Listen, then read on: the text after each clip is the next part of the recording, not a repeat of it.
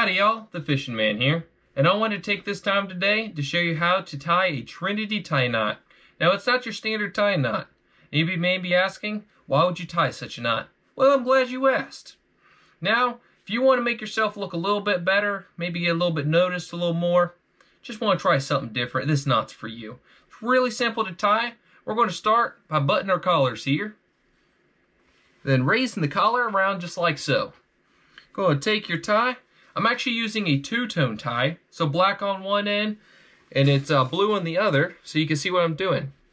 Well, actually, the first step, and you actually want to arrange this where the big end is about 1 inch from your belt buckle. The reason being is because we actually won't be tying this tie knot using the big end. The only thing we're really going to do is we're going to crimp the big end of the tie just like so, and we're going to wrap the small end around, go up through the back, down and pull to the same side, just like so.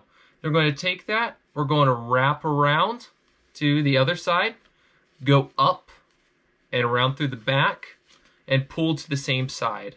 So now, you should be having this triangle kind of like heart shape right here, and the small end with the stitching should be on this side here. So you're going to take that, and you're going to wrap around the front just like so.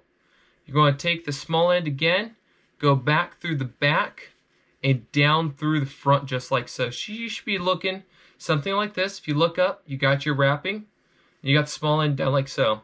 So now you're going to take this little triangle piece, and you're going to push it behind that wrapping you made. You're going to pull it down like so, but don't tighten it all the way. You're going to want this little loop here a little loose. And there's the reason for that. So now you're going to take this little end, and you're going to go back and around like so to the other side. Now you want your stitching facing upward like so, down at the other side, and you're going to wrap it up with taking the point with the smooth end up through this little loop right here. So you're going to do so. You're going to just lightly start tightening as you go. Just like so.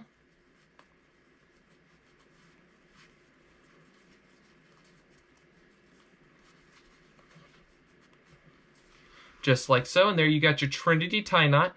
And then to tighten it all the way up, you pull on the big end while pulling on the knot, and it brings it up like so. And with this little end, you're just going to wrap it right behind here. So you just got to pull it out and just wrap it right behind there like so. And then you're going to fold your collar down right over top of it.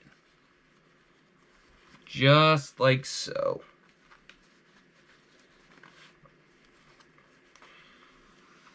And there you have it, folks. Now you got the Trinity tie knot. And if you like this video, please like, subscribe to The Fishing Man for more content. Thank you very much, and I'll see y'all.